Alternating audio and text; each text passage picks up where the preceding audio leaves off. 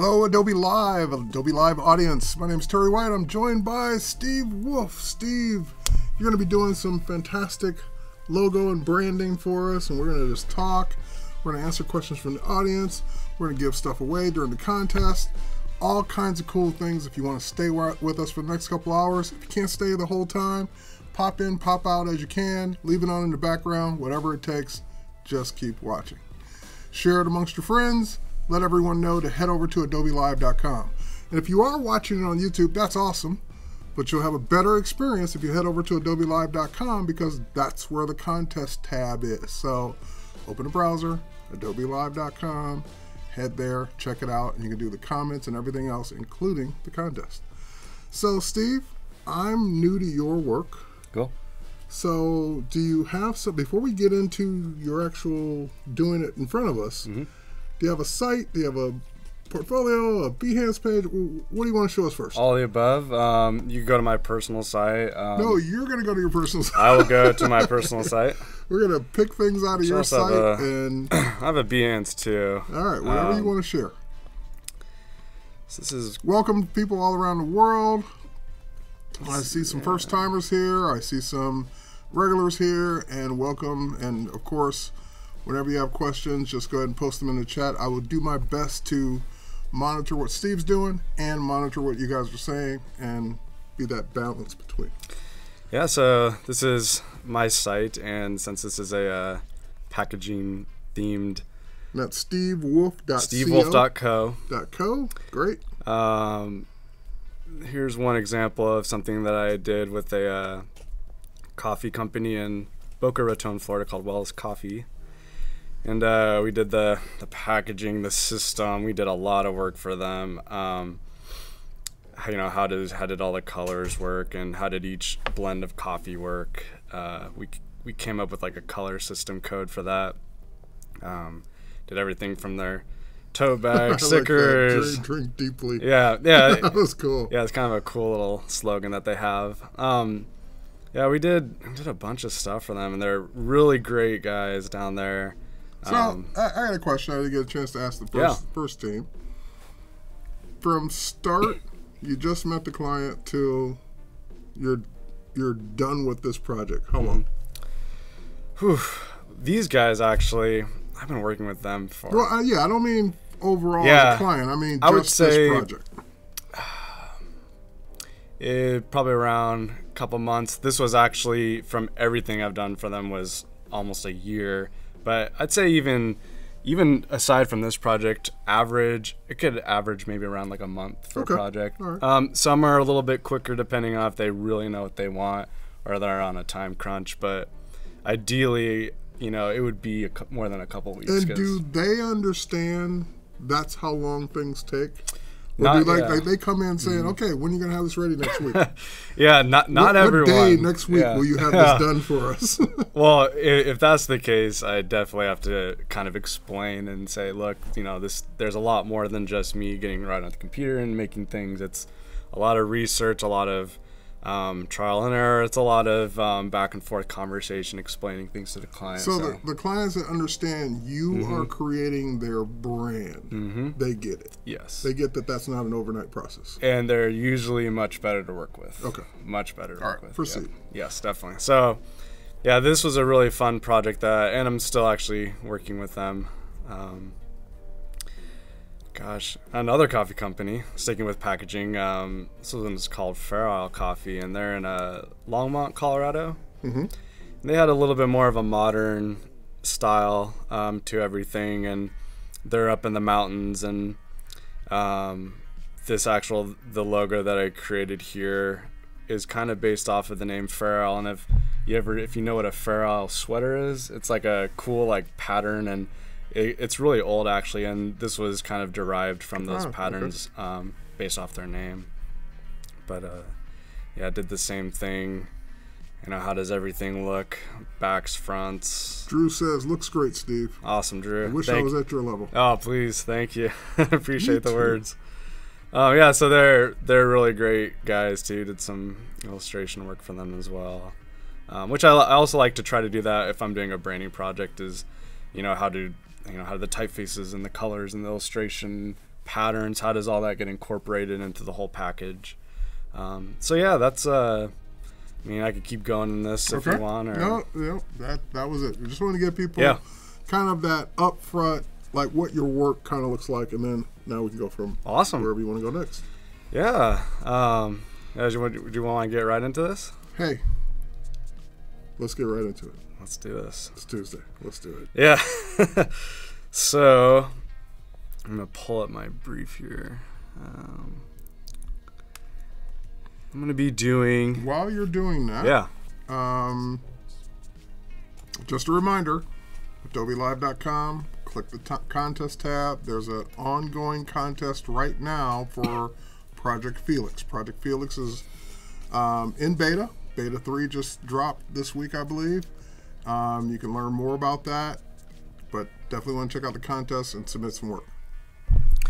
So today, or the next 3 days, I'm going to be doing a tea packaging project, which I chose because I've never done tea before, and I think that the opportunities in tea packaging are really cool, and the style and the overall theme of this tea company is going to be the name's going to be called the Minimalist Tea Company, and this is basically using minimalism and this idea of living a simple life and incorporating that into this tea packaging, and how does that look as minimal maybe as we can get. Now, is this real or is this one you're mocking up? This is just a fictitious brand. I was gonna say, man, you working on the clock here? No. I'm gonna build this and right. Actually, that'd be crazy if the client was watching. Like, oh crap! Yeah, if he's on the feed. Like it, yeah, that's true. Yeah. But I kind of want to have this modern, maybe even artsy side component to it as well. So maybe blending this idea of super simple with some type of art element to it. And this is kind of a standard quick brief. Maybe that my client would send me, and I would read over this. Getting some background information about the company, even who are the target audience is, and then hold on, that was pretty bad. The adhocracy show opportunity. I like that. That was bad. The most important thing that I always ask my clients to send me is what is the actual information that needs to go onto the packaging. The worst thing that can happen is they don't send anything. They just basically say, we trust you, do what you want, make something look cool. And then after I give it to them, like, oh, well, we needed this on it. Where is it? Okay, well, having all of the information up front is super crucial, because it also helps me understand what I need to be thinking about as I make things. And Nate Galloway is asking, is there somewhere you can post or share your brief? Yeah, I can definitely post something. Gosh, I could even email it, tweet it out. I don't know what's the best thing. Don't email it. You have to email it to everybody. That's true, yeah.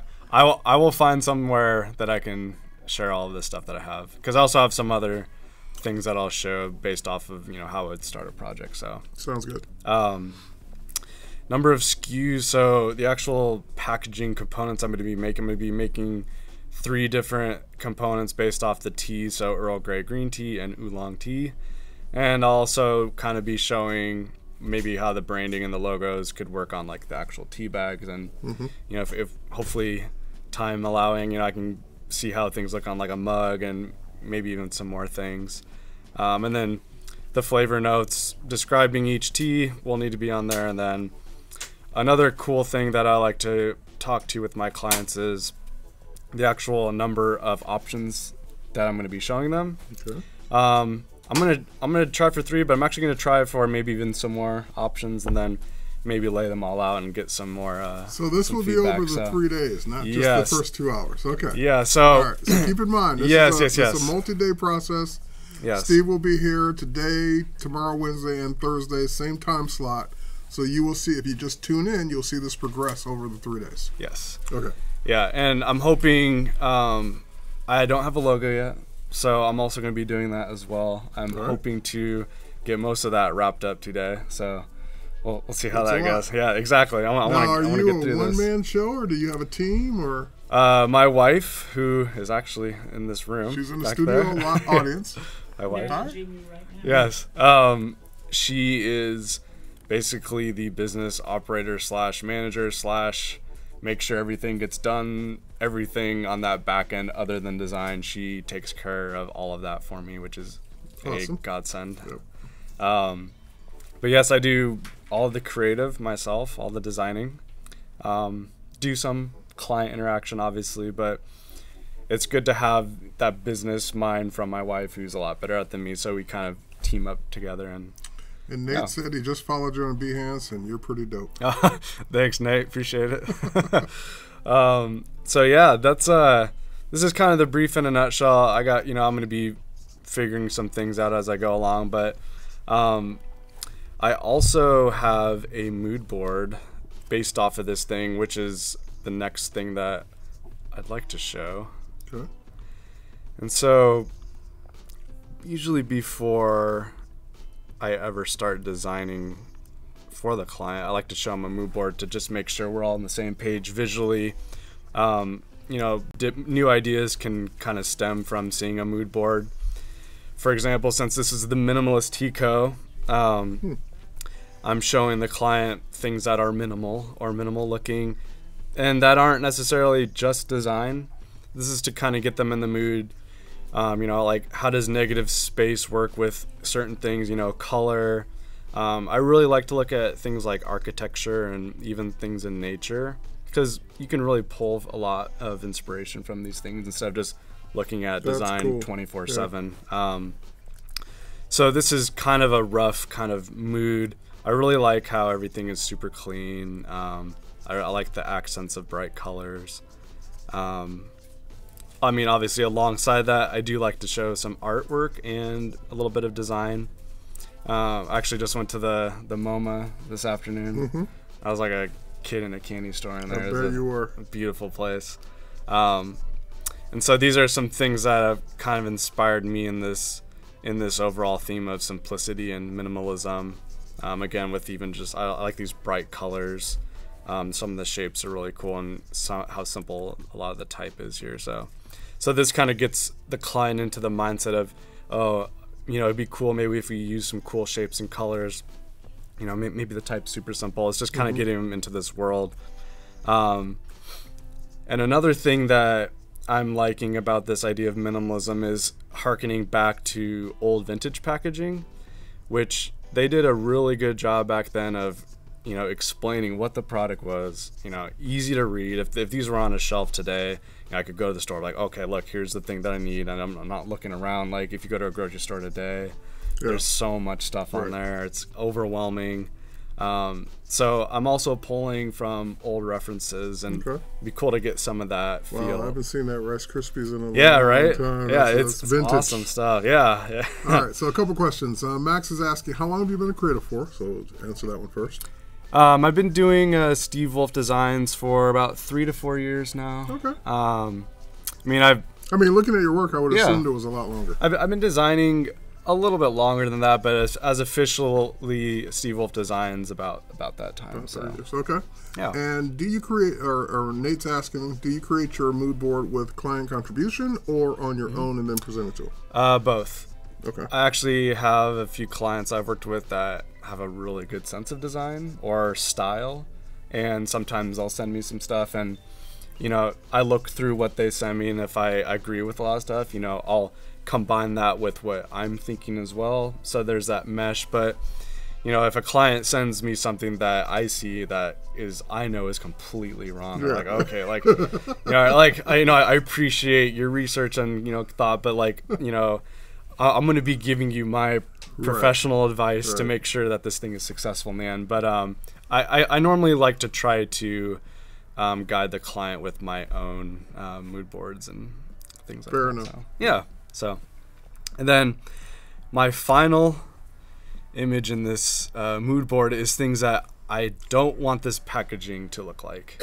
So, like I just mentioned. Okay. Now you're the first one I've seen that does that. That takes the approach of these are everyone takes the approach of what they're aiming towards. Yeah. It's nice to create that reminder of what you don't want it to be. That's awesome. And it's not like there's anything inherently wrong with these. No, but I understand where you're coming from. Exactly.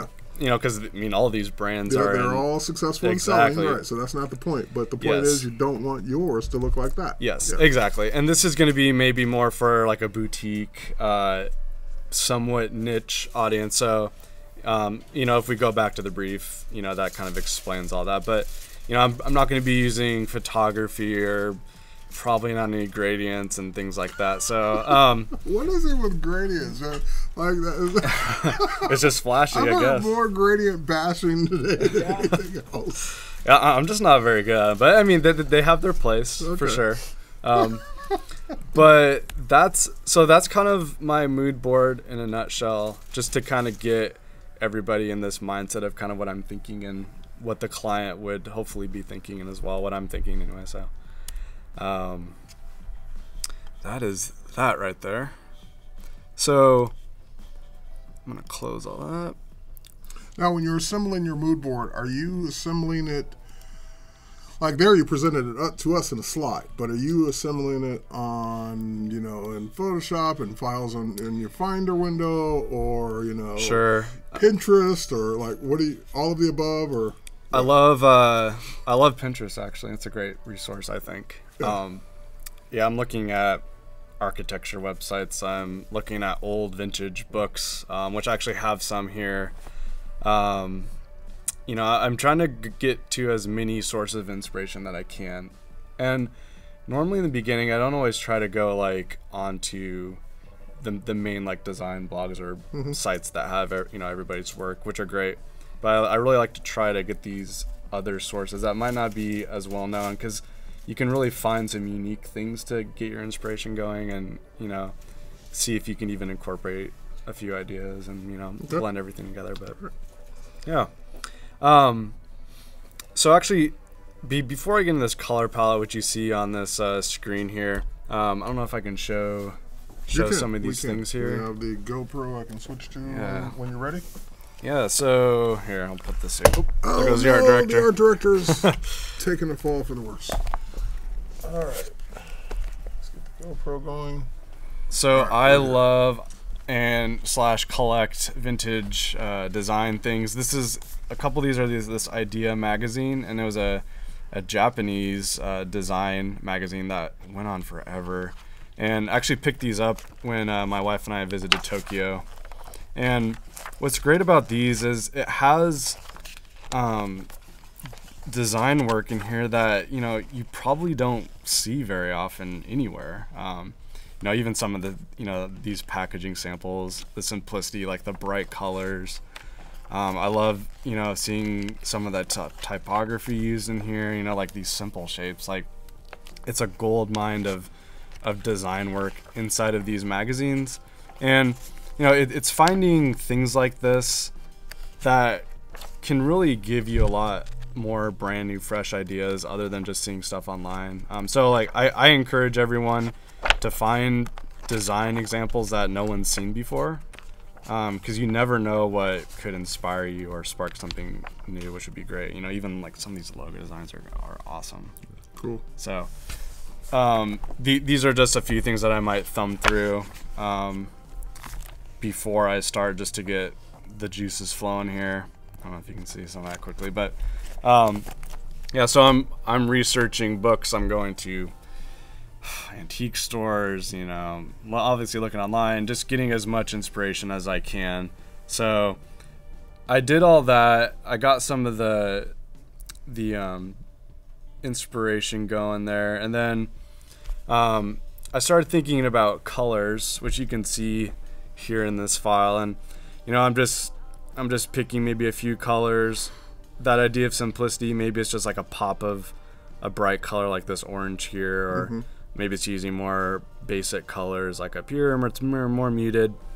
This is what I'll be experimenting with and trying out as I design, just seeing what's going to work and what's not. And then I also have to take into consideration I'm doing 3 different components, the 3 T's, so I need to make sure that they're distinct, so the consumer knows which T is what. Gotcha.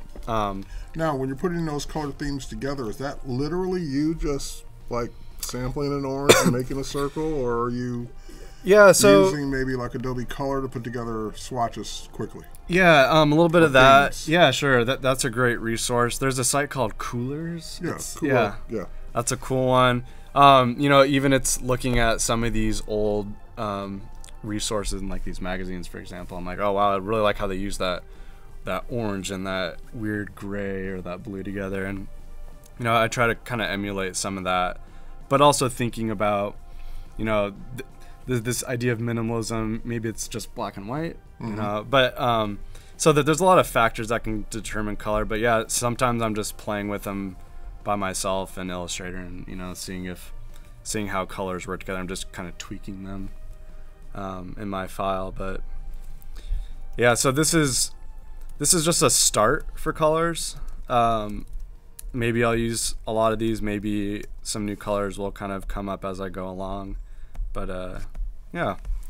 And then before I actually get into design, one of the last things I do, which maybe I need to get the GoPro again, is I like to sketch. I don't always sketch. It depends what the project is, but I kind of have I don't have the neatest, most organized approach to sketching, but I like to just get out any idea that I can. Since this is the Minimalist Tea Company, you know, I did a big M study. You know, I'm also thinking about how the logo type could work. I'm thinking about the packaging itself. And how long have you been just drawing and sketching? From childhood or? Oh yeah. Okay. Yeah, I mean even through college, gosh, all my lecture classes I would just doodle on my notes in the back, Yeah, which so I probably should have been paying more attention in class, but well, not really. Look at where you are now. but yeah, so, you know, and even this idea of, you know, obviously tea and, you know, I don't know if a leaf component can be brought into there. So these are my rough just ideas I get onto paper, and then there's some more throughout this book. But what I then do is, let me see if I can find it. You know, I'll take some of the ideas that I sketched out and maybe just fine tune them a little bit through the sketches, even though they're really rough. And then start to think, oh yeah, maybe this could work, maybe this won't work. So then I know in my mind a few things that, you know, I'll want to try out, even shapes of labels that might be on the tins. But yeah, so, you know, I encourage people to sketch. You know, it's not always completely necessary, and again, it's also, you know, do what's best for you. There's a lot of projects where you don't necessarily have to fill up, you know, notebooks full of sketchbooks. Yeah. Sometimes you can just get in onto the computer. But yeah, so that's kind of a really quick nutshell of some of the stuff that I do before I actually start designing. Okay. And how long does that process take of just collecting things? Yeah. I mean, ideally, even up to a week or longer.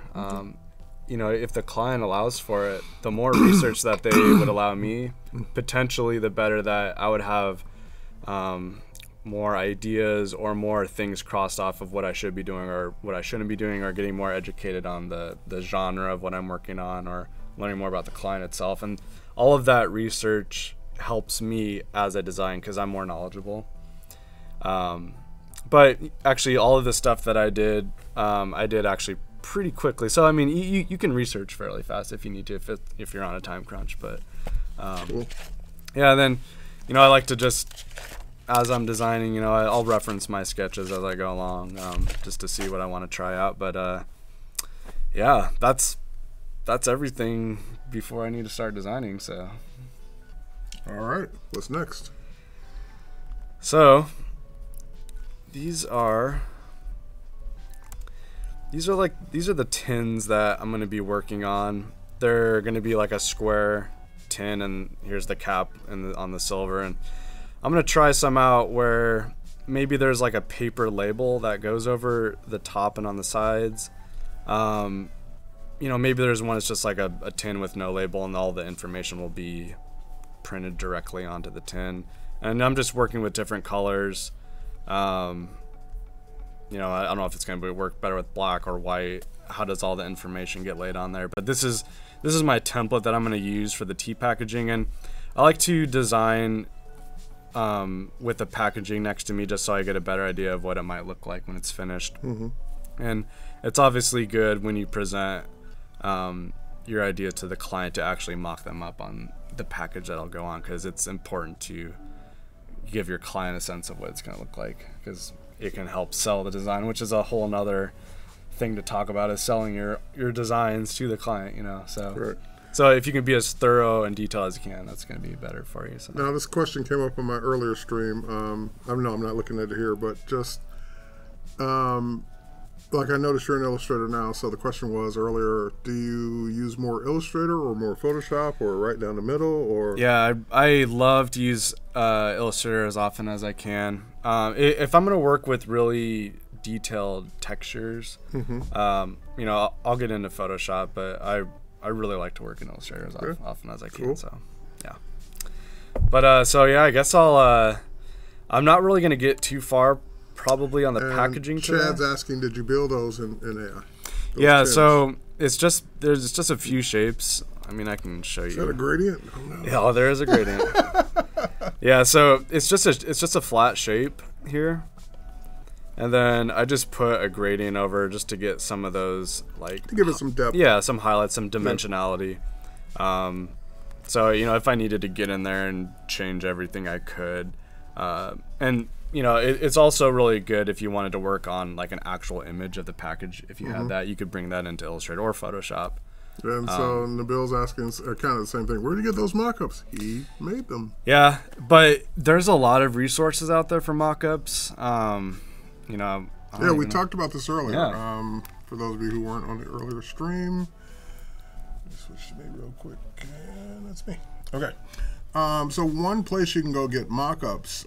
These are user contributed. So people that have made these and said, "Hey, I want to share these with the Creative Cloud community." If you go to your Creative Cloud app, you can go into Assets. And earlier I was looking for a can. I didn't type the right kind of can. Let's see if I can do soda can this time. And that will start to bring up things that you can literally download and use for free. So there's a couple beautiful soda cans there. There's one in just line art. And I can then use those and replace them with, or replace the labels on them with whatever I want. So a lot of that, and these are all free in the Adobe Marketplace. Now, if that's kind of not what you're looking for, if you need something a little bit more than that, then you can go to Adobe Stock. And let me see, what would I call it, a T10 or T10? Yeah, you could say T10. Let's see what T-box even. No results found in 3D, but let's go look at images. There we go. So yeah, and there you are. So there are a couple right there right off the bat that I could use. So, Yeah, those are great. these are paid in most cases. So Adobe Marketplace free, Adobe Stock, better content, but it might cost. It probably will cost. Yeah, I like a lot of those actually. So if you're not good at drawing your own, now also keep in mind you could always just simply download the preview file and maybe trace over it and draw your own. So if you're just like, I just don't even know how to begin, you could all, you know, and you didn't want to buy one of these and you want to create your own based on one of these, then you can use these as a background and just draw over it. Yeah, and sometimes depending on the client, they might actually have the package already determined and selected. There you go. So you could ask them, hey, is there a photo you could send me of the package if they have it already? Or they could ask the printer or the whoever's making the actual package send that to the designer. I've had a client asked if they, that they would actually send me the actual package without the design on it, just so I could get a sense of what it's going to look like. So you can just take a picture of it at that point. Right. So Skyhawk is asking, does Illustrator allow 3D object manipulation like in Photoshop? Illustrator has had a 3D mode for a while, quite a few years now, but it's not true 3D in terms of like 3D output like Photoshop does. But it does have one for this very purpose, for mocking things up on a 3D surface. All right. Sweet. Back to Steve. All right. Well, I'm going to go into logo design mode here. Ooh, I like logo design mode. Yeah, so I want to do a logo mark, and then I also want to do the logo type and I'm gonna do as many options as I can in the next, I got an hour and a half. And then, yeah, I want to get out all my ideas onto the computer just to see what's gonna work and what's not gonna work. So, and then obviously I'll start paring them down. All right, so if you were ever interested in logo design in the process, now's the time. Yeah, and I got my sketchbook next to me just to see, you know, what some of my initial ideas were that I want to try out. So I'm gonna work on the logo mark first. All right, so now for those of you who are not seeing, he's actually looking down at some of those sketches he did earlier. So sketched, you know, offline by hand to just rough out some ideas and then go refine them on the computer. Exactly. Yeah, so I wanna get some more of my tools out there. Yeah, you know, it's funny even like how your user face is set up in Illustrator. You know, a lot of people, you know, you basically just got to do what's right for you, what's easy for you. You got to do what's right for you. Exactly. So. We're not. You're in the judge-free zone. Oh, that's good. Yeah, I know some wizards out there in these programs, and yeah. I'm holding my tongue. I'm not gonna tell you, hey, did you know you could do blah blah blah. Yeah, I mean, I'd say at the end of the day, you know, it's really what the end product is. You know? Absolutely. It doesn't really matter how you get there. I'm liking it already, though. And you know, again, so the things I'm thinking about as I make this is simplicity. I want to get this as simple as I can. So, you know, I think something like that could be interesting. And this is just the logo mark, so this is just the symbol. You know, even something like this has this cool geometric shape, and the M's kind of, you know, hidden in this negative space here. And I'm just seeing what's gonna work here, really.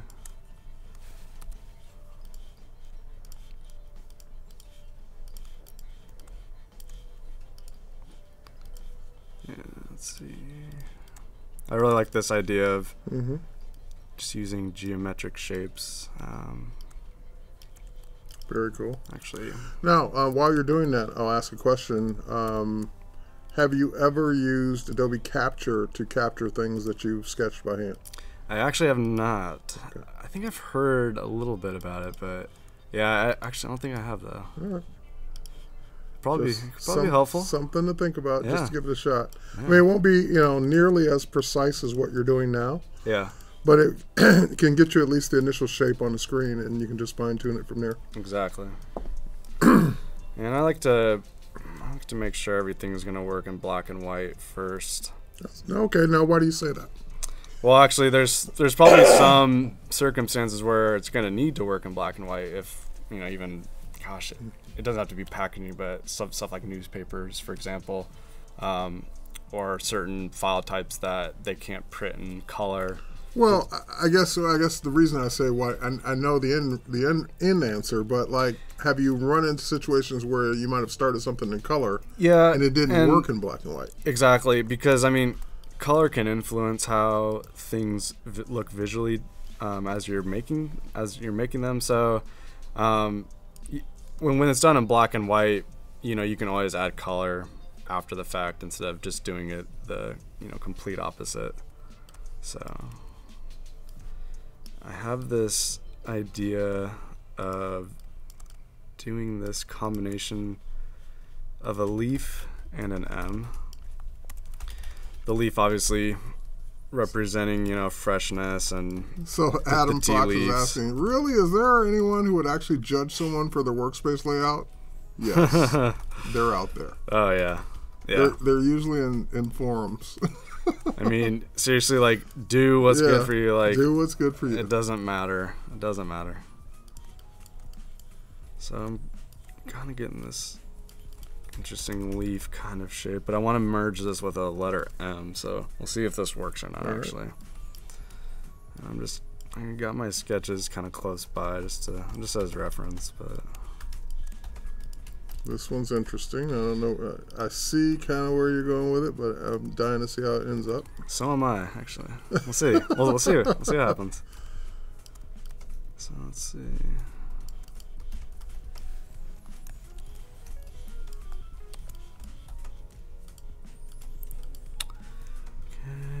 Now, kind of like that first logo I made, I want to see if I can get a letter M in this negative space. Okay. And then I'll add some detail to the leaf shapes. There's something like the top of my M.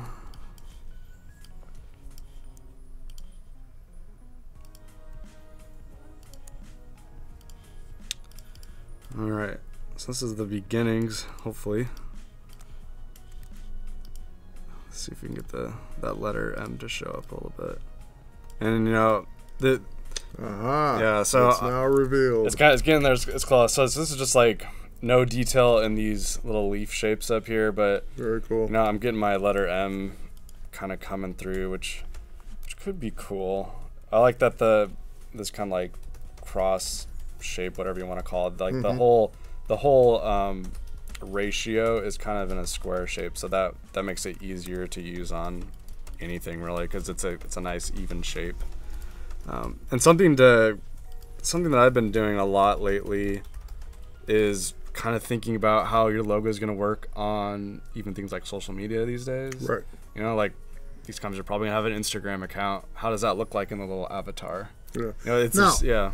From a photography standpoint, especially when we're branding and watermarking things on our photos, which, you know, watermarking is one of those things, it's a love-hate relationship for it. But when you think of just not even watermarking, but from the standpoint of a logo, do you ever think of having to design it, or do you have to design it in a way where it will work on a dark background, a light background, a medium background, an orange background, a white, you know, Yep. all these different colors? Oh, definitely. You know, it's interesting. A lot of type logos you make when you design it for black on white or like a darker color and a lighter background, if you just simply use that same logo as your inverse logo, so as white on a darker background, sometimes that translation actually isn't as good as what it needs to be. In other words, when you see something light colored on a dark background, sometimes it optically looks a little bit bigger, or things look like it's fuller, and you know, like negative spaces can start to plug. So you know, you kind of got to keep that in mind, and sometimes you actually need to give them a separate logo type, for example, that's actually slightly adjusted, so that when they use that logo for that's like a light color for a dark background, it's actually correct, instead of just using the same logo for everything. Yeah. It's just, you know, in a perfect world, your logo would work for everything. And we don't live in that world. Yeah, it's tough, but you know, it's just, because even with the Adobe logo, we have the traditional red logo, we have the one that is white that is meant to go on darker backgrounds, and it's a lot of stuff to consider. But you know, if you think about those beforehand, and you give all that stuff to the client when it's done, you know, the consistency of the brand and the branding will be, you know, could potentially last a lot longer because it's correct. Got it. So what I'm doing right now is just seeing how much detail I can add into these leaves here. You know, and you know, at the end of the day, maybe I don't need these leaves in here, but I'm just gonna try out as many kind of combos and ideas as I can. All right, you got a Go Steve Go from Taryn. Oh, nice. Adam Fox says, love that. That's fire. Oops. So they're liking what you're doing now. And Kevin's asking, how do you translate a defined concept, i.e. design, strategy, mood board, into design? Branding, logo, packaging. And I think you're kind of doing that now.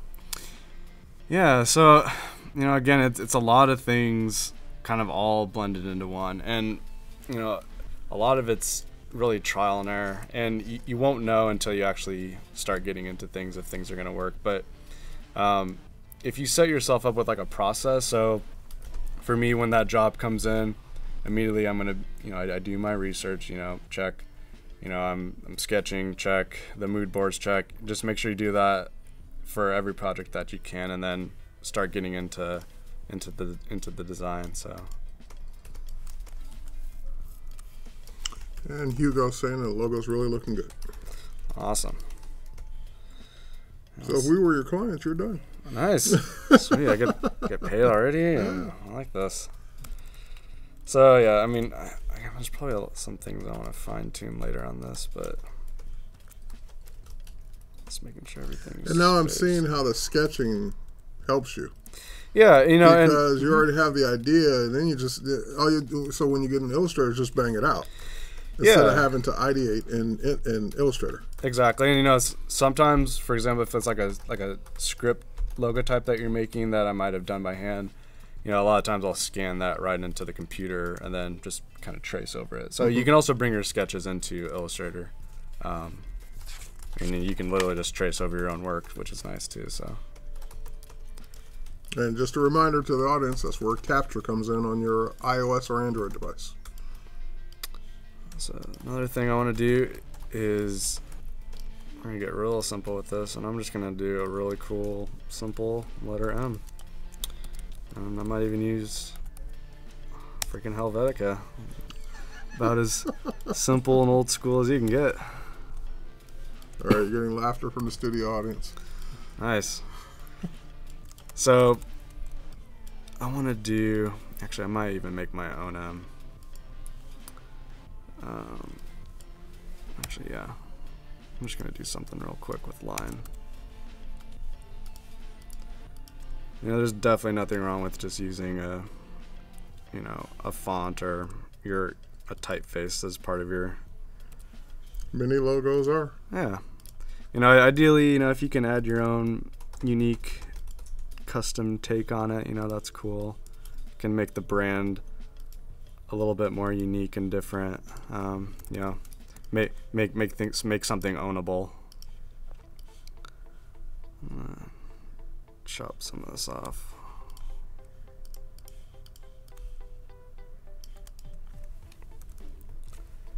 Yeah, so I'm gonna need to come down a little bit.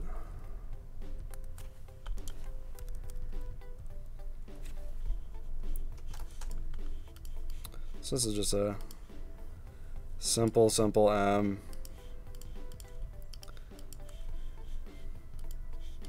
There we go. Cool. It's an M.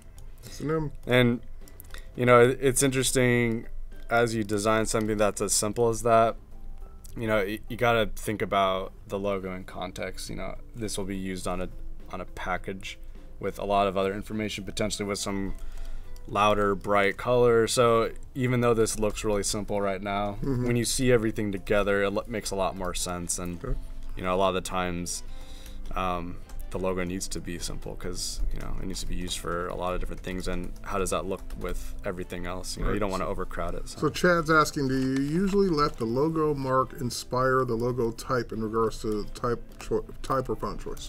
Not necessarily. I would say the overall style will determine that. You know, if I have an idea for like a logo mark, for example, that's just like, I know this will work, or I really want to do this, then that might influence a little bit. But I would say the overall style or the purpose of why you're doing something should determine that. Because you know, they definitely need to live together and feel like they're in the same family. So I'm still just focusing on different M's.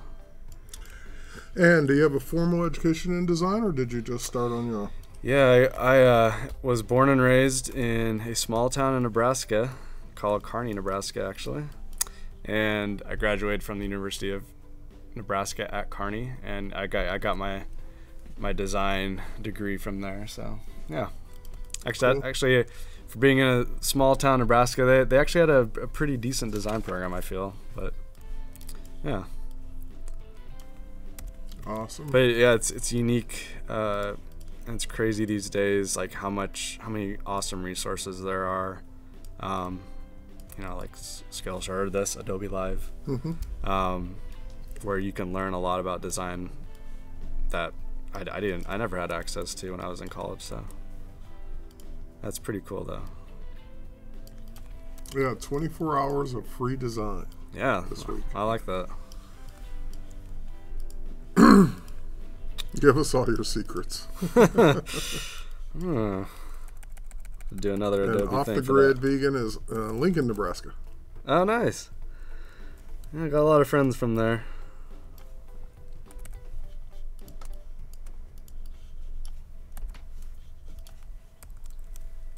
Yeah, I don't know, you know, it's just playing with shapes, you know, like. And see, you know, once I saw you do that leaf design, I'm like, I'm still sold on that one.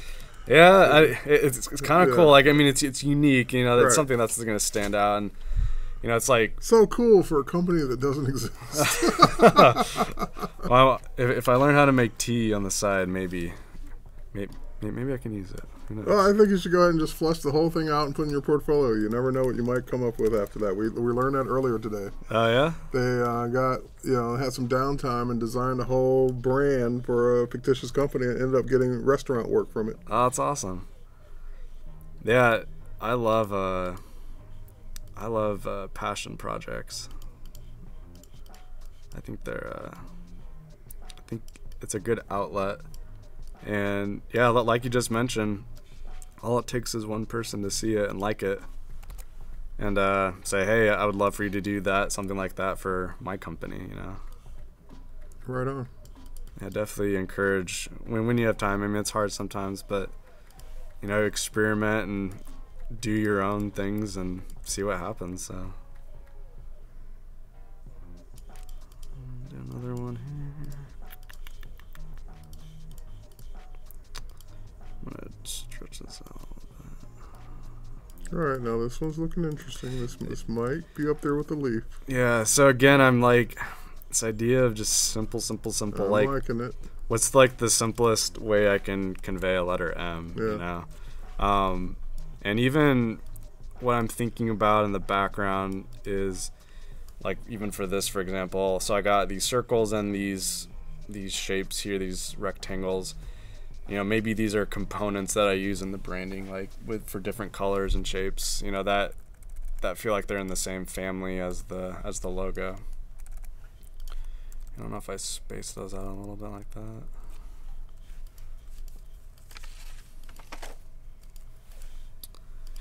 Let's see how simple we can get this.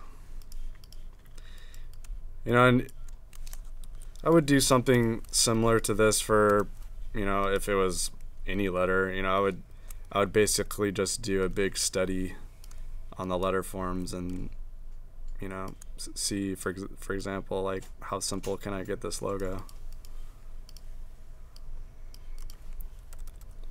Basically exhausting as many possibilities as you can and then start narrowing them down from there. So, I mean, that's 3 bars and a little notch on the end. I mean, it looks like an M. I also had an idea.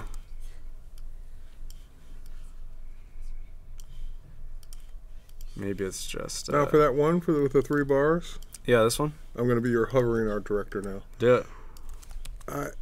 I'd like to see it with that middle stem shorter. Yeah, that's actually a good idea. Like at the top. Oh, like up no, here? No, yeah, no. Oh, like if this goes up? Yeah. Yeah, not that far. Yeah, not that far. Yeah, there we go. Dang. Now you're looking like an M. Dang, I like that. Right.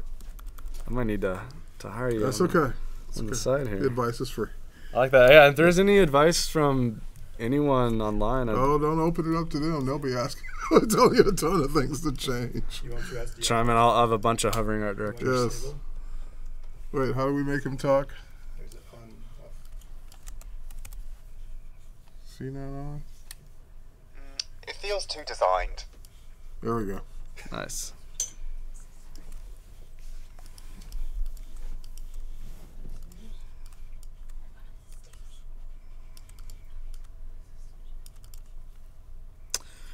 So, again, I'm messing with this idea of a leaf. The 90s called and they want their job shadows back. I don't see the fun in it. It's awesome. I could use a hovering art director. Yeah, I'm surprised he hasn't been smashed yet.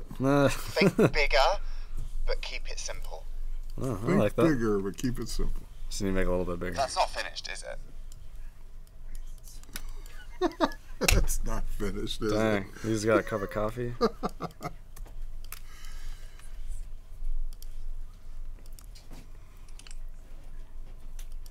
The M with the stripes is a winner.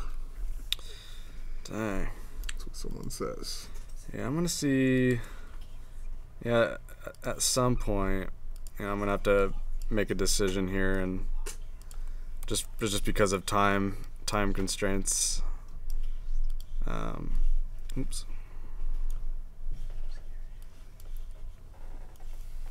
But I want to make sure that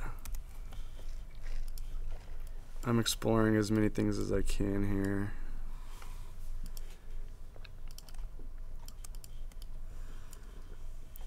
Make sure everything's centered.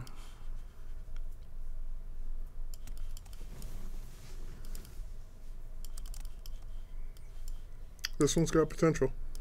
Yeah, so I'm trying to like combine Yeah. Let's this see where leaf, you're going with this one. this leaf thing with an M. Not quite there yet. Actually, I think I need to pull Now it in. that center stem. Mm-hmm. I wonder what it looked like if you dip that down into a V. This right here? No. Oh, this? The bottom one, yeah. Oh, you want to get it in there? No. Oh, actually, that's No, kind of cool too. That's cool, but leave it where it was, but just have it with a letter like a V in the middle of it. Oh, like if it cut. If it were to come down, yeah. Oh, like if you put a little cut through there? Right. Yeah, that's a good idea. Oh, let's make sure I got a little room on the sides there.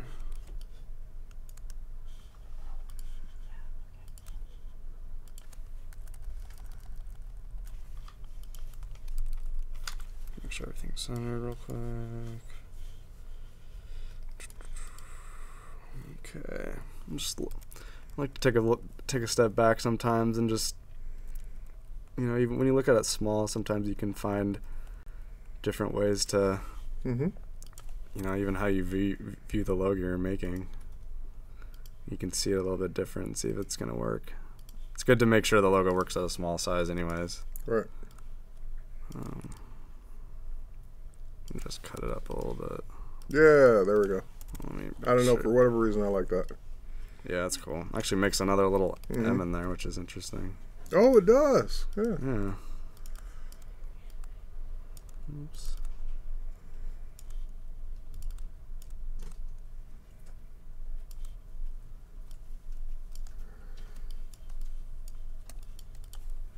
What if the other legs of the M That's interesting. took on the curve of the leaf? What if the outer Chad's legs? asking, what if the other legs yeah. of the M took on the curve of the leaf? So I guess if you bowed it out. That would be cool too. Yeah. Yeah, that's interesting that created actually a little negative space on, which is interesting. Yeah, I like that idea. Actually, I'm gonna offset this. Yeah, it's funny. You could take this approach 50 million ways. So I'm interested to see how he's going to do it. So I would duplicate this and do that. Yeah. And do this. Yeah. So it's like always interesting to see someone else do it. Yeah, I mean, I like to make sure it's just, I guess, and check a lot just to see if it's working. Very cool. Because of the shape that I have, I know if I just take that shape and make it smaller, the proportions will be off. Is the music not on, Paul? We have a music request.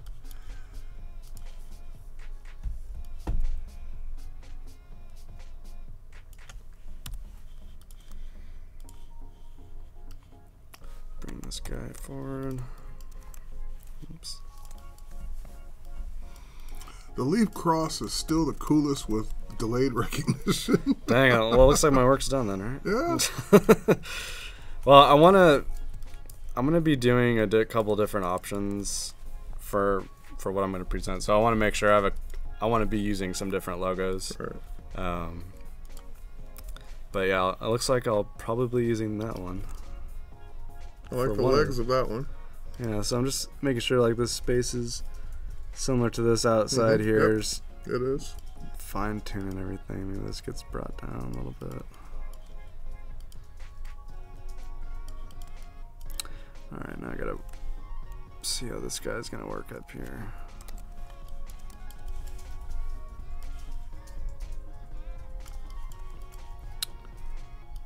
I'm gonna put some points up here.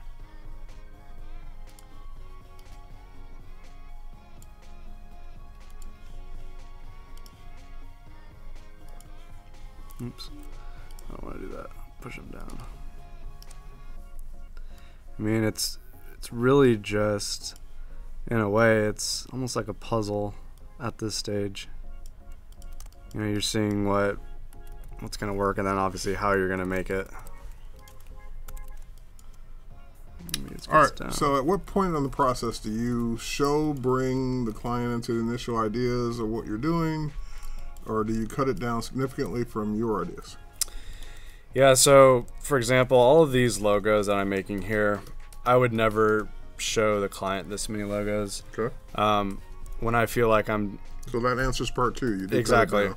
Yeah, you definitely need to cut it down, because at the end of the day, it's the designer's responsibility to give your expert opinion and basically why they're paying you. You're giving them the solution rather than them choosing the solution for you.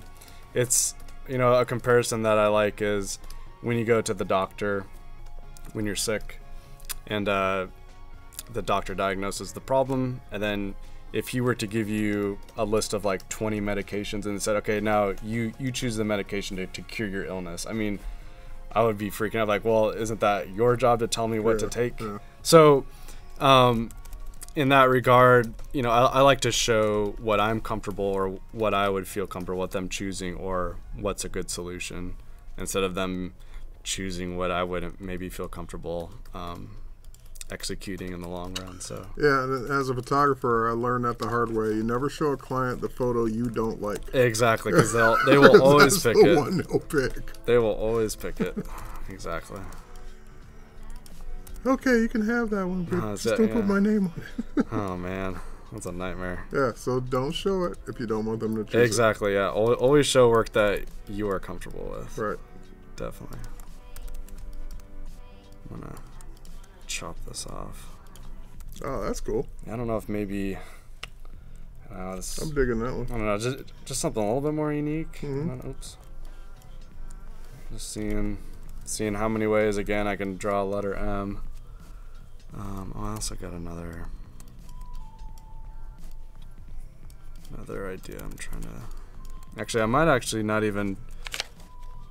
Yeah, I'll still do a couple more M's. I want to try something that's not a letter M as my logo mark. Just kind of going through these sketches here. See if I liked anything that I made earlier, possibly. Oh yeah, I had this idea. Oops. Had this idea of using an M. Take this one. So how many do you typically show the client? Usually around maybe 3. You know, I don't like to show too many, because you know, it goes back to what I just kind of talked about. But if if I know that, hey, that there could be some good options here that could work, you know, I'll show 3. But you know, and these are 3 choices you're always comfortable with. You know, you exactly. could go either way and it'll be fine with you. Exactly. Yeah. But definitely not showing them too many, though. Yeah. Definitely not showing them too. Not to mention the client doesn't want to be overwhelmed. They don't want to have a hard decision either. Yeah. Exactly. Yeah. Yep. Definitely. So I'm gonna do this like like in this, you know, back to the mood board that I showed earlier. There's a lot of images of like all white, and then like a little pop of like a color or something, or an object in the room. And maybe this plays off of like all this clean, simple negative space, and then something that just kind of like pops off in the corner there. I don't know. Just going back to super simple. I might just do a couple more M's, and I think I'll call it good on the M's. But it's kind of a fun little study.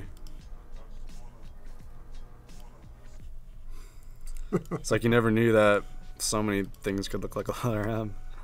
Well, JMick992 says, I've stumbled across this video by accident.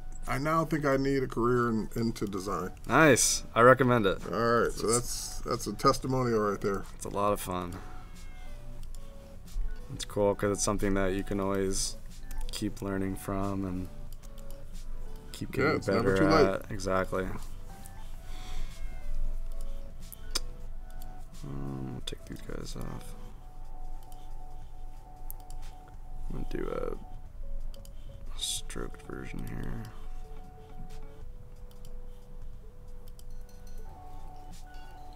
See how thick I can get this line weight. Oh wait, go back to it being thin. I like it. Yeah? Yeah. Yeah, it's pretty classy. Yeah. Because Yeah. minimalist. I like that. Yeah, I like it thin. I'd buy that. I wish I could use this how it is. I'm pretty sure that this has been done. Probably. So I'm gonna see how I can put a little bit of a unique twist on this. I got a sketch that I did that I want to try out. Yeah, that's always something too, is, you know, after you make a bunch of stuff, sometimes you got to go back and do your research and see if something's been executed. And Kevin's asking, can you show the mood board again? Yes. Here, let me get this down.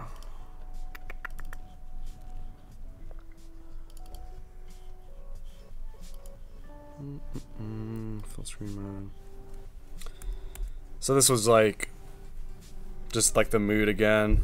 Just Again, on that whole minimalist thing. yeah. And it was what I was talking about, like this guy up here. Like it's just all white, and then bam, there he is, and he's Right. just he's What are those two? I can't see it from here. But what are those two things like next to him? Are those windows? It looks like, I think they're white, just like white canvases. Okay, cool. Yeah, we're just white.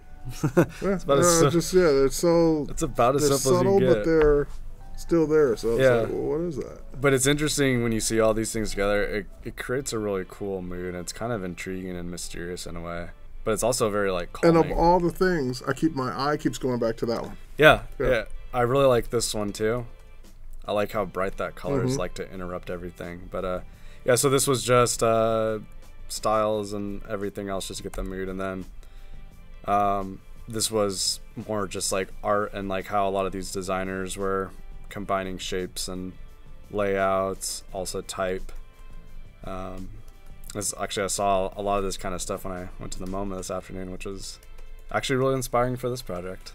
Cool. So, and then that was the simple Traditional yep, brand. just traditional, like to the Back point when kind everyone was a minimalist. yeah, I mean, yeah, to an extent for sure. Yeah, I mean, you look at those; they're very simple, to the point. Well, it's cool because like I like to collect some of the stuff. I know a lot of people that like to collect tins and packaging. I mean, it's cool that after all these years, people are, you know, collecting this kind of stuff. I think I that's just really cool. told you what it was. Yeah, exactly. Beer. Yeah, beer. That's right? it. It's like, oh, I need to go to the grocery All store. I you need to need get to the beer. know: pick up beer. Oh, there it is. 'Cause Beer. I'm the worst at finding stuff at a grocery store. I think I might be blind or something. And then that's The product that needed no advertising. yeah, and then yeah, exactly, yeah. And then this was that last what I'm not really looking Right, to what do you with don't my want to own. do. So Yeah, and I love that idea. By the way, I'll have to steal that. yeah, and it's cool to show the client that, because they get an idea of like, oh wow, like that's kind of what's out there right now. You know, maybe I want to differentiate my brand so it really stands out, because you know, if it ever made it to, you know, the grocery store, how would it look like it compared to everything else? So yeah, so that's the mood board, if that helps, seeing that again. Someone said 2 folders on your desktop. You're a true minimalist. If I open this folder, That's the word. That's the one but- where everything's been put away. but we won't go there. We won't go there. So Everyone has that stuff. Every presenter has that stuff yeah, folder, right, exactly. which is 10,000 items that used to be on a desktop. It's like a beautiful chaos in there. That's Right. for sure. And I want to see. Maybe I just fill in. All right, here's a quiz. Okay. Answer truthfully in the chat. If you threw away everything on your desktop, on your computer, would you be okay? Like, could you live without all that stuff on the desktop if it just accidentally got thrown away, trash emptied? What would be the worst that would happen? Would you be okay with that? Dang. Oh, not. But it's good to back your stuff up. Yeah, it's good to back up, but just if that stuff on the desktop got trashed, would it be the end of the world? Huh? Could be. I would probably say 90% of it, no, but there's those couple items that you would really wish you had. Definitely. Yeah. Actually keep a, I'd have to get into my chaos on that folder, but a lot of the times I keep a folder on my desktop, and it's just inspiration. Mm-hmm. So as I'm going through, gosh, any website, Pinterest, oh, that's really cool. I'll just throw it into that inspiration folder. And I just have like a big bank of images that I like to kind of thumb through. It's stuff that I like. So Hugo said, yes, I backed up today. It'd be okay. nice, back up. Panic would definitely set in. Yeah. it's like the end of the world, like the apocalypse. Yeah, and so I'm like evil Cerise. Yeah, there'd be some files lost, but mostly temporary stuff. Yeah, it wouldn't be the end of the world. That's good. That's good. Because if it was important, I'd probably put it in a folder. Exactly.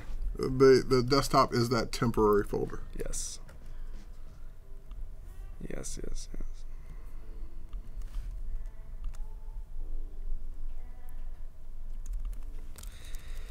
Okay. I think I could keep going on M's. For I think for timing, I just want to. Certainly got 3 or 4 favorites for me. So. Yeah, and I'm interested to see a lot of other people's favorites too. Yeah, we should put numbers on each one and let everyone vote for their favorite. Yeah, I know which ones I want to kind of. Oh, you got 4 in a row on each row? Yeah. Oh yeah, I do. All right. Nice. So cool. Oh, nice. I didn't even think about just that. pick your number. So number from left to right, 1 through 4. 1, 2, 5 3, through 4, 8, yeah. 5, 6, 7, 8, 9, 10, 11, 12, yeah. What's your favorite? Let's leave it up for a few seconds while we talk about something else. 5. Type it in the chat. Your favorite, just one number. You only get to vote once. Just one. Your favorite. What would it be? Yeah, and then If that top M was number 1 and the last M was what? Number 16? 12, 4, 8, 16. yeah, 16. Okay. What would be your favorite? Yeah. PT says 5. Dang. 5 is one of my favorites too. There it is. I don't know if it's my favorite. I have to look again. As that's going on, Oh, you got 2 5s already. I kind of know which ones I'm interested in moving forward with. 3 5s. There it is. I want to. Cool page, lovely. Okay. I'm gonna work on the logo type Number 11. in the meantime. Number 2. Number 8. 3 more 5s. All right, 5's winning this battle so far. Dang. Couple of number 2s. I want to move forward with 3 at least. Or yeah, I'll do 3 and then I'll just let the packaging. 5 5 5. So. Okay, 5 is a true winner. Or maybe just 1. 16. Ooh. Yeah, somebody likes 16. Okay. And a couple of 15s. Nice. Yeah, I like 15 too. Okay. A couple of 12s. So it would be 12's neat. Okay. Another 5. 15 is good. PT, you can't vote twice. I see your name. It's highlighted in blue. That's awesome. 5 is the only one that counts. Another 5, 17. 5 plus 15 equal 20. Okay. Dang. Oh, I like the type choices. Yeah, so what I'm doing right now, by the way, I'm using a little bit of some Adobe Typekit fonts. Nice. I wanted to try a few. I don't always use it, but I wanted to see what was out there, especially with this theme. They have a lot of good, simple fonts. Mm-hmm. Yeah, so what I'm doing is... Should have made a poll. Dang it, you're right. Nice. I'm just kind of going through and just like quickly typing out like what does minimalist, which actually it's going to be the Minimalist Tea Company. So this is the most important. Victoria's in the house and she says 11. Oh, nice. Which one is that? That was the 3 lines. That one. This one? Yep. Oh, nice. That was like a collab with you and Yeah. I'll bring you in on the tea business when we launch. All right. I don't know. Go back to Helvetica again. So I'm just getting a sense, should it be all lowercase? I'm gonna bump these all over, and I'm also going to see what these look all caps. Let's see, a 15, a 4, and a 5. Lots of buys. So 5 clearly won. Now it would be second and third choice. I will use that. There's actually a few things I want to do to it, but I will use it for sure. I don't like that. I don't have the even spacing on the negative space, but I can go ahead and clean that up. I'm just going to probably move that down a little bit. Move that up. Yeah. Another 5. You got a 16. Nice. Another 12. Chad's asking, what foundries or font shops do you frequent besides Typekit, if any? Oh, gosh. A lot of them. I like, I mean, there's some classic ones. Linotype is one of the biggest. Ono, Typeco. Gosh, what else?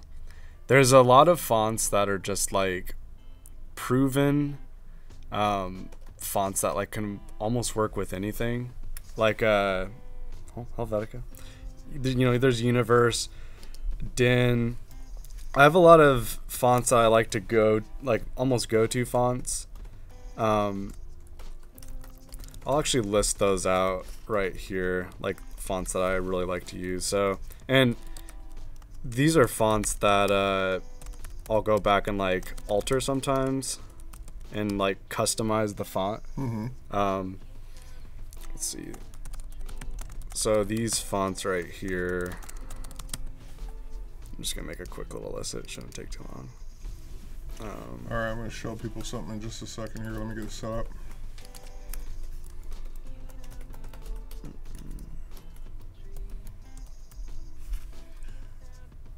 Since we're educating people, it's all about the education. Lost Type has some cool fonts too. It's cool because you can actually try them out too for free. I mean, then you need to buy them later, but actually, let me get 2 examples here. I just thought of another one. Let's open up a file here. Photoshop.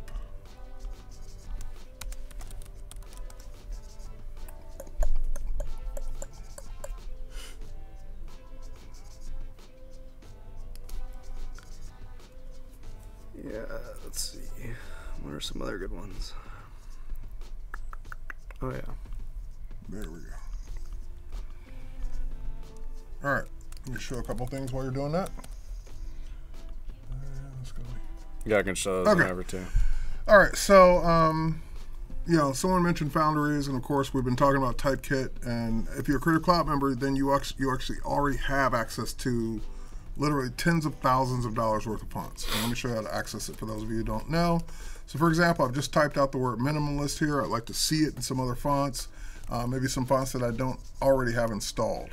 So if I go to my font menu, well, first and foremost, it's kind of cool that it will show me a preview now, at least in Photoshop and many of the other tools, of what fonts I do have. But if I'm looking for something new, then there's the Add Fonts from Typekit in all of your desktop apps. So you can get this in Photoshop, Illustrator, InDesign, so forth and so on. When I click on that, that will actually take me to a website, which is the Typekit website. I'm already logged in as me, so I can go ahead and just type in my word. And what that will help me do is just see what the fonts look like in that word before I even bother syncing them down. So the ones that don't, you know, that I don't necessarily like, then I don't have to worry about wasting time with them. This one up here, I kind of like right off the bat, this Europa. Yeah, that's a good one. So I can click on that and see he knows them by heart. That's I can say sync all, and it's now syncing those 6 versions of Europa down to my systems. All right, I've never seen this before. Your plan allows you to sync. Paul, have you seen this? Have you ever been over? This must be new. Yeah, it's pretty new. I ran across that like last week. So you already too many fonts synced? Yeah, Yeah. I didn't know we had a limit. Look at you, All right. 244. Yeah, it's like, how do I even have that many? All right, so I've got to unsync some fonts before I can do this. All the fonts. But had that worked, they'd be synced, they'd already be on my system, and away I'd go. Let's do some unsyncing of ones I know I don't use. very often. As you can see, I use Typekit quite a bit. Would have never guessed I had 244 though. Ooh, I use Lush, but we'll get it later. All right, unsyncing, unsyncing, unsyncing, unsyncing. And you know, you look at the name of the typeface, but that doesn't mean you've just got that one. Like in this case, there are 4 styles associated with that one. So those 4 count as individual fonts. That's why I have so many.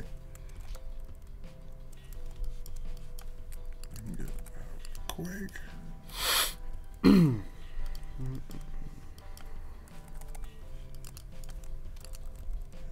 All right. We're not Pro, really? I thought I had that one already. Yeah, and some of these I can see I already have as regular open type fonts anyway. Now, did it update the count or do I have to refresh? Oh, it updates the count. Cool. All right, I'm just going to unsync all. I can always resync the ones I need. Let's get it down, get it down, get it down. Getting there, getting there. 168, 160, 159. That's what happens when you sync, sync, sync, and you never unsync. All right, we're almost in the green. All right, we're cool. I'll unsync a few so I can always be able to sync later. Okay, going back to where we were. So let's go back to the fonts. And now we can probably sync out Europa. And I'm going to say sync all. And that will sync those 6 fonts. Cool, it's done. And now if I go back to Photoshop, I don't have to reboot. I don't have to do anything extra. Just go to my font list. And I can type Europa, and they're there. So, ooh, I kind of like that one actually. So there's my minimalist font in Europa. So that's first tip, is that as long as you don't go over 100, you can sync Typekit fonts. That's awesome. Built in, it's in all, that font's available not only in all my Adobe apps, but all my apps, period. And since I have Creative Cloud on 2 computers, if I go home right now, that font's been synced to that computer, and those other fonts have been unsynced from that computer as well. All right, so with that said, that was tip number 1. Tip number 2, and this is a Photoshop feature where if you're trying to figure out what font, like you took a picture of something, you're trying to figure out what font is in that picture, like this old Agfa film dryer bottle. Well, I have no idea what font that is. So what I can do is just make sure I'm on the type layer of the word that I want it to be. So I type the word Agfa. This is a picture of the Agfa bottle. Then we'll go up to the type menu, come down to match font, and and I should have made a selection around it first. Here, hold on, one step first. Make a selection around what you want first, like that. And now we'll go to the type menu, match font. There we go. And it will start searching for fonts that match that particular type.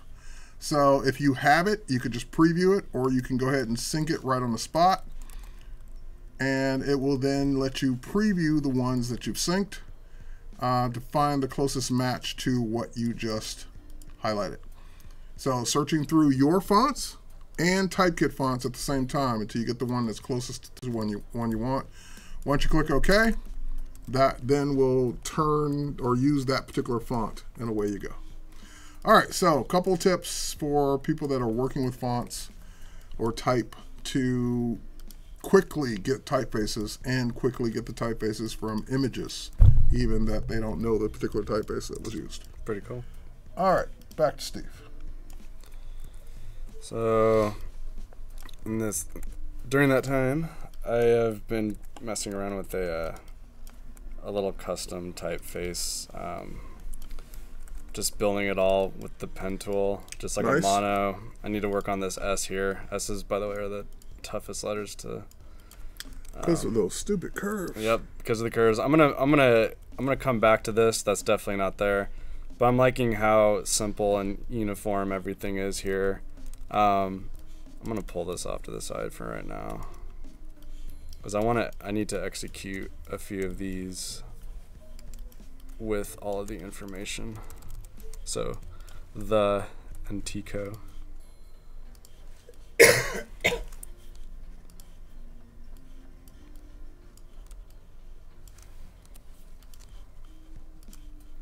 Let's see if like there's a little lockup.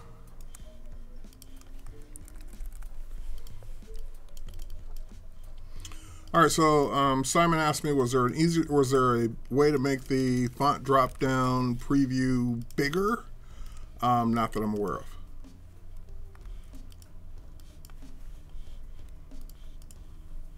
Let's see.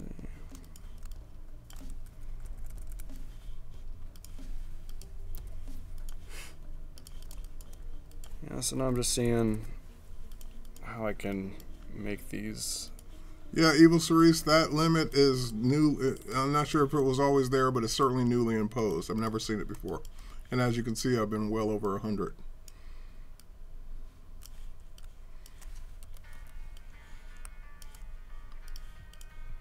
I wouldn't call it getting cheap. It's more just about how many you have synced at one time.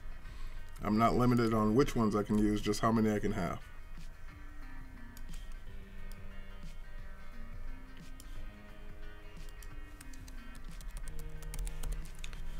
Yeah, you should need more than 100 at any given time. That depends on, of course, opinion, but that is the typekit opinion, so that's the one that counts. The match font is currently only in Photoshop.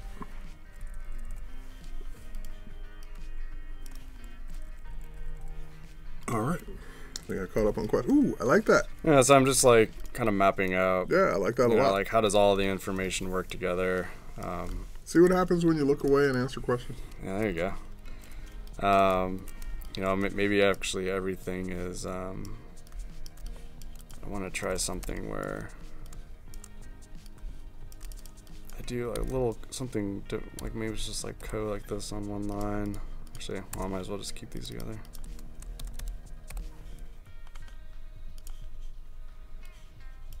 Just want to make this super simple because when I get into the packaging, I'm gonna add some pretty bright colors to everything. I think there's gonna be a lot of different shapes and a lot of information too. So I want to make this simple. I also want to. You know what? I like company spelled out, and for whatever reason, the lowercase o bothers me. Yeah. I don't know why. It's just, you know, that's one of those. I don't know why. I don't like it. Yeah, but yeah. I'm gonna try a different code as well here in a second. Maybe those just kind of small here.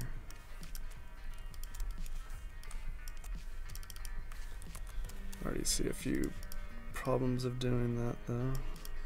You're welcome, Esther and Simon. Give us some breathing room here. I want to see if I can do a. I think this is kind of cool too when you can kind of like enclose the co in its own shape. So I'm gonna put this in here.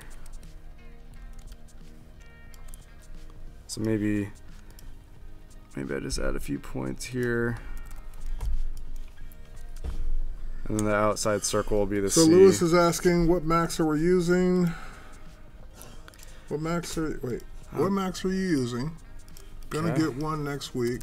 What opinions on the different ones using for Photoshop and Lightroom? I'll let you start. The new black ones are cool, by the way. Or like those like gray ones. Yeah. I want one of those. My gosh, how old is my laptop?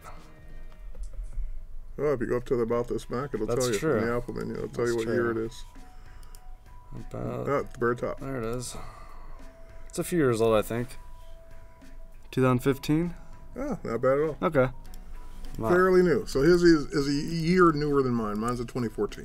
Yeah. As far as your answer to your question, for Photoshop and Lightroom, you want one that's got the best graphics card and the most RAM. So right now, the most RAM you get in a MacBook Pro is 16 gigs, and get the fastest graphics card you can. Yes. Because both Photoshop and more increasingly Lightroom will take advantage of that graphics card. So GPU. there's something we can do with this. It's definitely needs to be a little bit lighter.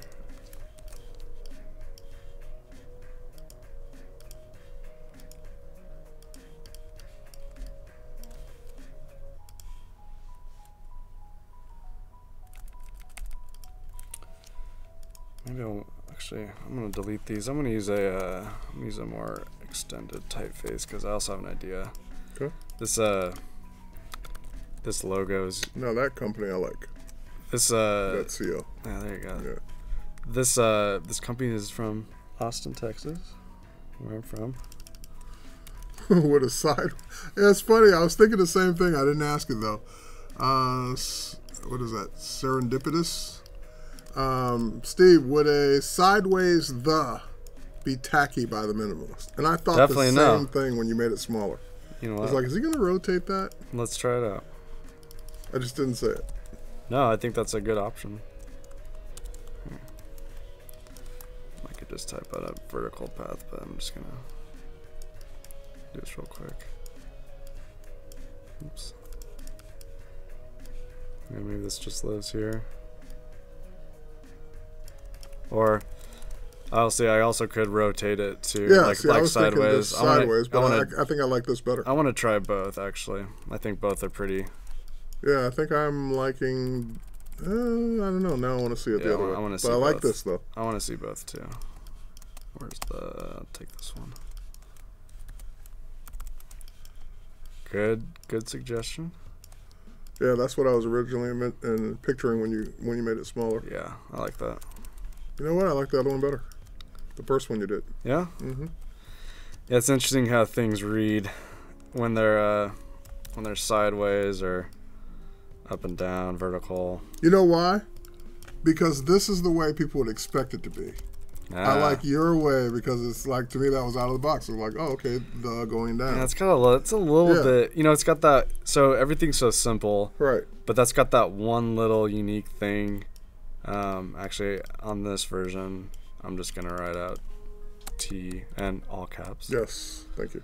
Just for you. Just for me. I got the hovering art director. Yeah, there he is. Got two. I got a real life one. Yeah, there's something kind of. That's why you never design with someone watching. There's something. It's good to get feedback, though. Yeah, that rocks. Yeah, there's something. I like the first one a lot. Yeah, I like that one. Probably second choice. Yeah, I want to. It's tough because T is such a short word. Mm-hmm. Maybe I can just. I'm gonna do the kind of like a mono weight here, so these things can match up.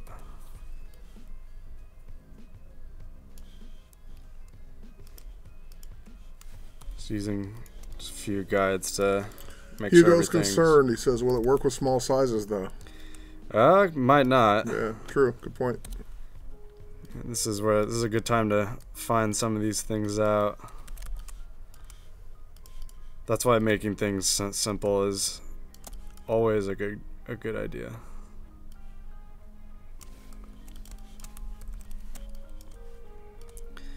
And then, maybe there's, when you draw a type out by hand, it's one more way you can really make the type a little bit more unique and ownable. Mm-hmm. For whatever company you're working with. It can be a challenge to stand out sometimes. Maybe I even raise this crossbar up just a little bit. Can you shape it like a cup? That's a whole different design. Dang. I know, right? Like a cup. Almost cup-like. I was thinking about teacups and using that imagery, but I don't know if I want to go that literal with it. This is just kind of quick. I already know I want to widen this out a little bit. This is what makes you the professional. I would have never done that by hand. Yeah, I would have looked for a font. If you're in a time crunch, know. there's definitely nothing wrong with using that. But for me, I don't know why. I just think it's a little bit easier for me to just make it myself. Yeah. And it's That's cool. Maybe there's something like a font that already looks exactly like this, but you know, it's probably a little unlikely that it's the exact same. Yeah. So it's just one more way to make it a little bit more unique.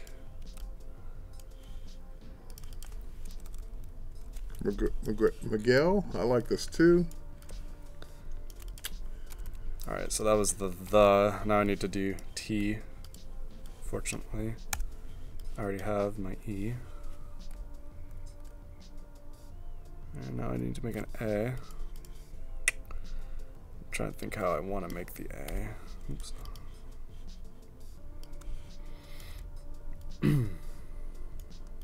Actually, just gonna, oops, not the rounded one. Do this. And like, how many of your designs actually end up being hand design type like this? A lot, actually, a lot. Oh, that's cool, actually, even with the little fake shadow there. Yeah, you know, if I had some more time, I would, you know, and I might actually do it later in the packaging. I also like to edit and customize pre-existing fonts. So, you know, like outlining the fonts and just finding different ways to, you know, customize maybe a crossbar, you know, a counter in the letter form, just anything that might work. People are saying rotate the company, it would be more like a cup. Oh, that's interesting. Yeah, so I agree.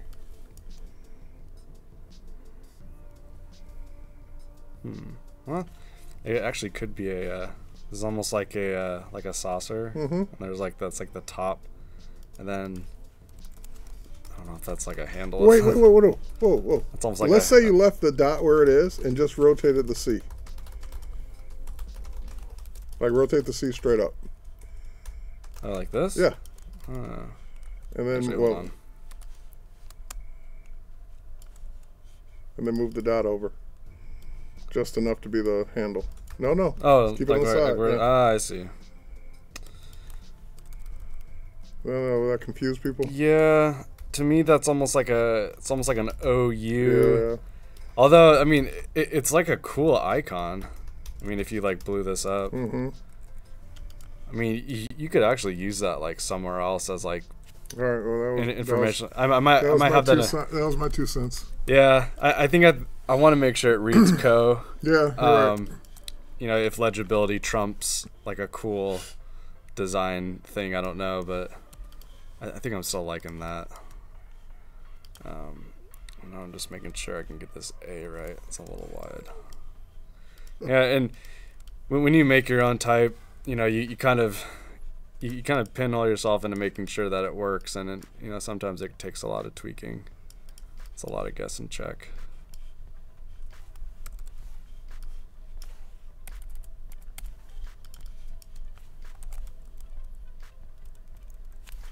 Maybe not everything's the same height. I want that to breathe a little bit more.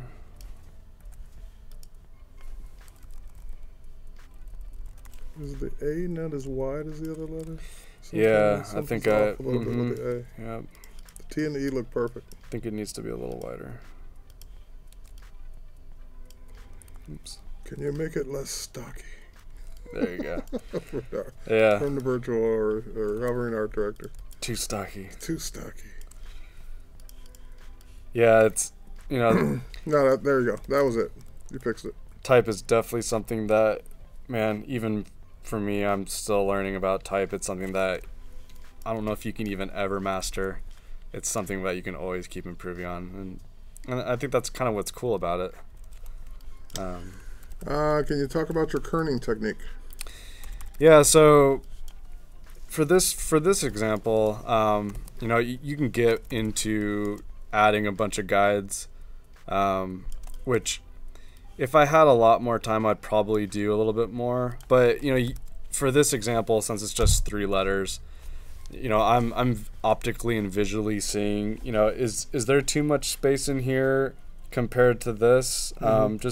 Just at first glance, is the H and the E too close? I think actually I could probably move this over just a tad. And you know, it's just looking at it for a long period of time, and you know, just seeing maybe I move this over just a little bit, this over a little bit, and then so when you look at it, it just feels right. It feels really balanced. You know, like sometimes you just know if it's off. Like if if it's like that, like you just know that. Look, just like that A, there was something about it. I couldn't tell you what it was, but it just looked off until you fixed it. You know, and there's like some type rules and guidelines when it comes to kerning. You know, like because this space is, there's a lot of space, and because of how that A and that E interact, you got to kind of account for this. There's a lot of letters that kern a lot easier. Okay. If you have a font that's like for instance like Helvetica, where everything's pretty uniform. There's some fonts that are the exact same space for every letter. Those are really easy to kern because you're basically just dealing with the same shape. But when you're building it out, a lot of it's visual, a lot of it's getting in there with guides. You're fine-tuning everything. Yeah. I'm not gonna outline these guys just yet. All right, Curtis thinks the connector for the A should be a little higher, so it looks weird. Yeah, maybe it's a little too low. I don't want to get it too high. I was thinking about using the same width there. That might work. Hang on. My one issue is if that's. Oh no, you're right. It kind of clogs. Yeah, when you make it smaller, it doesn't look cool. Yeah, I mean, I could do, I could do like an A like this, but I think it kind of gets a little too techy. It's like almost like a little too blocky. But I don't know if I want to use really an A like that. There's something that feels a little bit more. Yeah, it's definitely better down. It's modern, just a matter like of how this. far down. So yeah, it's a little higher. I hear you, Curtis. I got the same feeling, but I don't know what the fix is because I didn't like it higher. Yeah. It's getting pretty close. I want to add minimalist in here. And see, someone says I would prefer the lower connector. Yeah. Yeah, something in between. Yeah, I might go back to that after this. I just want to make sure I got some type options set out here. Minimalist obviously being the most important part of this. I want to make sure that stands out the most. I mean, T, co, and the are just kind of descriptor words that aren't as important really in the grand scheme of this lockup. I might actually use another typekit font. What if the A was more of a triangle with no legs? So if you brought the connector all the way down. Actually, it could be like that. Does that read like an A? No? No. No? I think if you bring it all the way down, it's a delta symbol. Oh, it feels like a triangle? Yeah. Yeah, that could be interesting. Here, I'll just do this real quick. I wonder if it was almost to the bottom. Yeah. Or, what if it's just small like that and not connecting in the middle? Yeah, let me see. So here's like... Yeah. Here, this is really quick. That would be just the delta symbol. And almost... It's okay. I'm not loving it, but it's okay. Yeah. Here's what it looks like. But what if you didn't connect it and just made it small in the middle? That. Up, higher. Higher. Smaller. I like this direction. Yeah, but then it starts to fill in when you make it small. I think because the co is unique how it is, I think I don't want to add too many unique cues or custom elements to the rest of it. Otherwise, I think it's going to get a little bit overwhelming. I just want a subtle custom thing to everything. Especially since I want to make everything really simple. It's got a lighter. And Jesse's saying, "Hey, can you try lowercase just for?" Yes. Grins. I definitely want to do that. Okay. I'm gonna add another artboard. At some point, you might want to save. I'm just saying. Oh man. Just that. is a Yeah. great idea. Getting close to the end of the day. I'd hate for you to lose all that. Normally I do. Yeah. I totally. Oops. Oh, reject. Sorry. I don't know why those are popping up. I thought I turned them off. Don't forget to save. Yes. Yeah, I usually have a habit. I've actually been doing it. But it's funny because it was meaning nothing. But I constantly am commanding S, like every now and then, just as a habit. Oh, that's funny that I actually wasn't even saving anything. Okay. I'm just gonna add another one here. Yeah, so I'm gonna do a logo that's just like minimalist Tico, where it's just all like upper lowercase letters. Okay. Because I'm also thinking about how this is gonna live on the tin that I'm gonna make. So this is gonna be in combination with a lot of other things. You know, maybe it's all left justified. Maybe I'll try a centered one.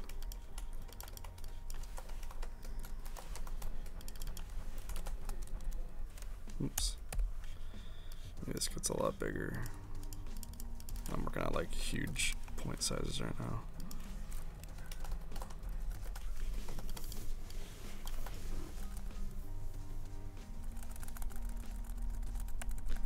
Putting some things up here.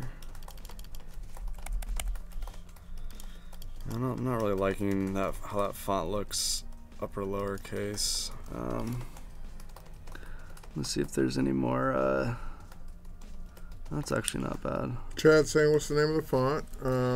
This font is Chalet London 1960. That's a type kit font. And Kevin says, make the top of the A round, smaller, like the top of the O inside the C, and still angled. So just basically round it. Are we talking about this one? Yeah. Yeah. Let me bring this down.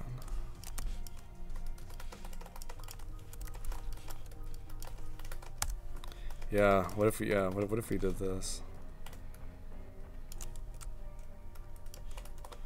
I'm gonna cut these off. Oops. Actually, I don't need those.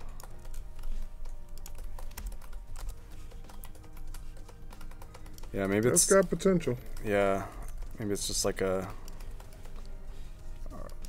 that arced A here. So it's not too boxy. All right, I'm liking that way more. Yeah, it's not too boxy. Good idea. Yes. Nice. Yes. It's a little. That's it. It's a little wide right now. That's the one. That's easy. Oops. Yeah, because I'm already working with curves here on my co. I like this. I think it's getting there. Make a guide. Put those guys there. Actually, at that point, I'm gonna see if this actually. Darn connector just keeps bothering me. Maybe the one on the E is too high. I don't know what it is. Yeah, you know what? That might actually fix a lot of problems if I just lower everything. Thank you. That's it. Yeah, I was thinking, do I add a little unique thing as like how high the crossbar is, but maybe that was just posing too many problems. Just balancing these guys out. Yeah, that's kind of cool. Yeah. Good idea, chat. It's again, it's got like that one other little unique element to it. I love it. Yeah, that's it. You I nailed like that. it. I'll have to change my my E up here. It's basically just centered back again. Yeah.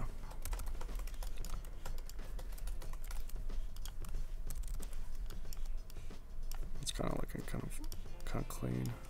Oops. So, I'll also need to think about how some of these might live with this.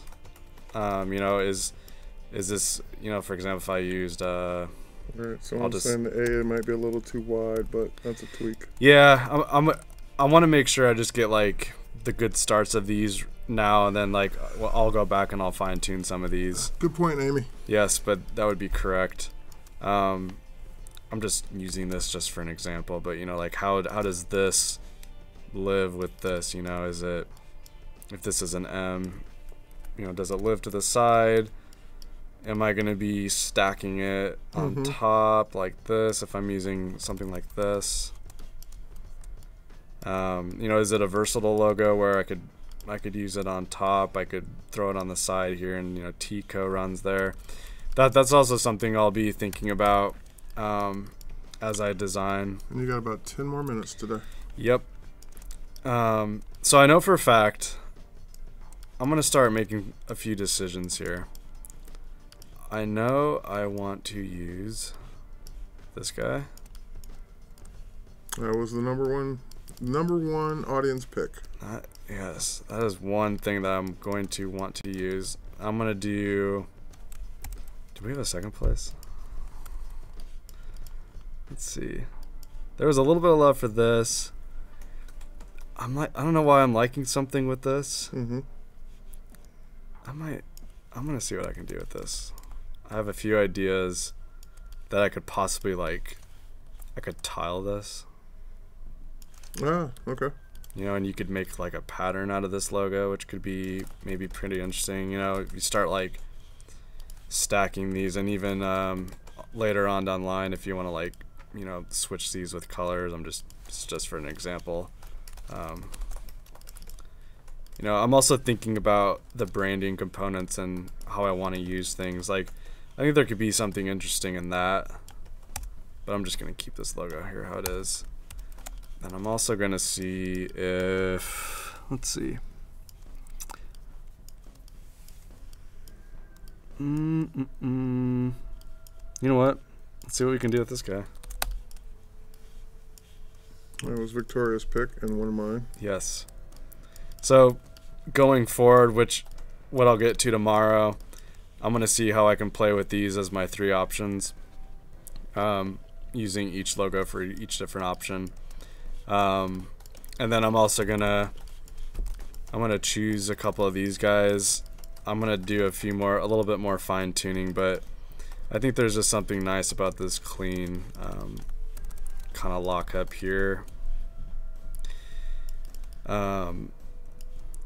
Also think I want to see how I can fine tune this one a little bit, and then I think there's something nice and easy and clean about this thing right here.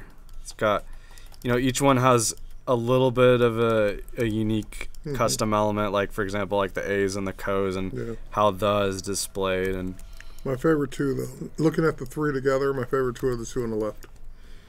Which ones? The type there, these 2. Oh, these 2 over here. Of those 3. Yeah, like, you know, I'm gonna do this really quick. You know, you can already start to see. Oops! Oh crap. Yeah, Simon likes the 3 lines too, so it looks retro. Nice. You know, this completely. So now it's time to start.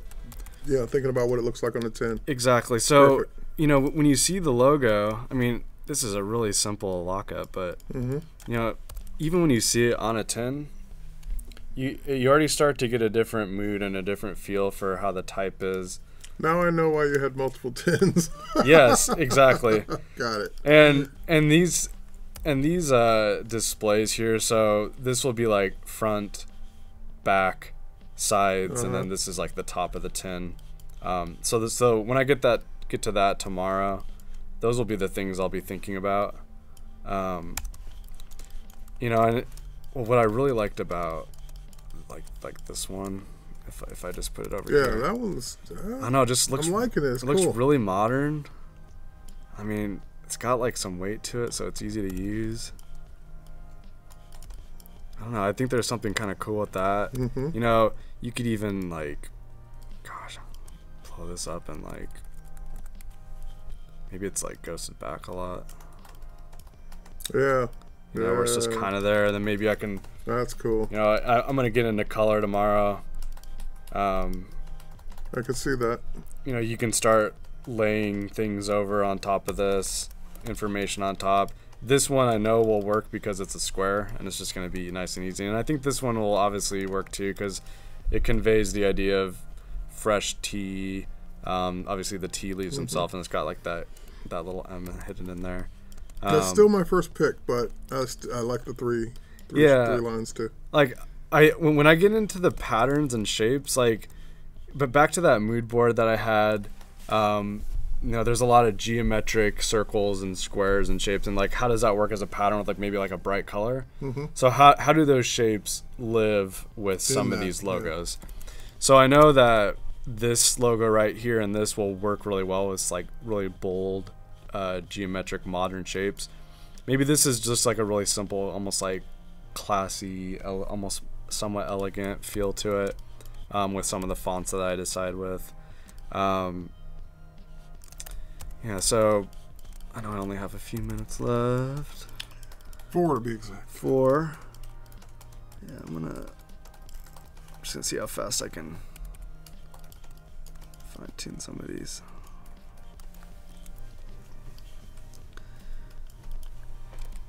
The bill says it almost looks like the Steve Wolf logo upside down from afar. Oh yeah? Oh, this one?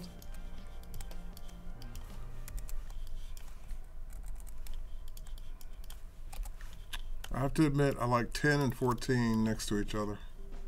It looks way like a way like an angry chicken. The angry chicken? Yeah, it's cool how everyone can interpret logos. No shortage of examples or opinions here. That's good. It's good to get a lot of opinions. Yeah, that curved A, that nailed that one. That's perfect. Yeah. Actually, I don't like the spacing quite right, but it's close. Oops.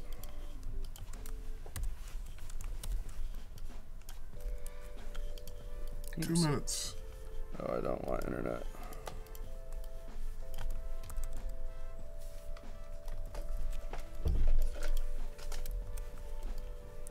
I don't know why. There's something cool. You know, actually, I don't think I'm going to have it like this, but I think on the tin, because I got to add like the blends of the tea and like all the other information. I like a left justified look for maybe one option, but I don't know if the logo needs to be like that. Actually, I don't even know. It's interesting the different looks that you get when one's all caps and one's just title case. You almost get a little bit more of a modern look when it's like All right, this. as we're wrapping up, as he's doing a couple last minute things, don't forget the contest at adobelive.com.